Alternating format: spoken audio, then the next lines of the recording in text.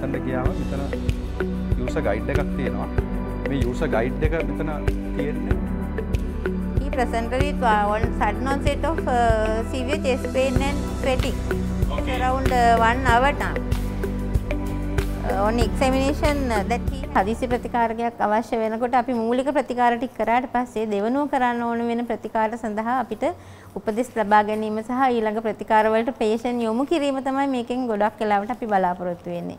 මේ සංකල්පය නිසා patient කෙනෙකුට අපිට අවශ්‍ය ප්‍රතිකාරය ඉක්මනින්ම කර ගැනීමේ හැකියාවක් ලැබෙනවා. He says hypertension and diabetic mellitus is a default treatment.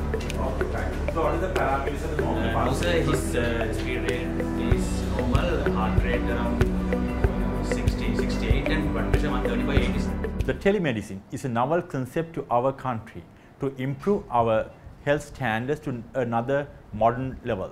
Through this project, we are able to see the patients from the main hospital through the audio-visual support which was given by this telemedicine project, and we can visualize the patients who is in the peripheral hospital, and we can get the input from their doctors and deliver the needed instructions to maintain the patient management. And also we can initiate the initial stabilization of the patient before the transfer to the main hospital, and also we can minimize unnecessary transfers which is delivering very cost effective patient treatment.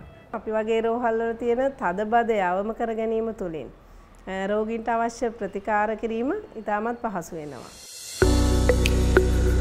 Having a telemedical medicine system is very important to us because we can coordinate with our colleagues in the peripheral units where we can see patients and get their details and prepare ourselves for their arrival and be ready to accept them and expedite their treatment. We can obtain our expert opinion from our higher institutions such as National Hospital Sri Lanka and also the Teaching Hospital Ragama. So it prevents the unnecessary transportation cost and also the convenience for the patients, and also we can prevent the underutilization of our primary care hospital in the distance.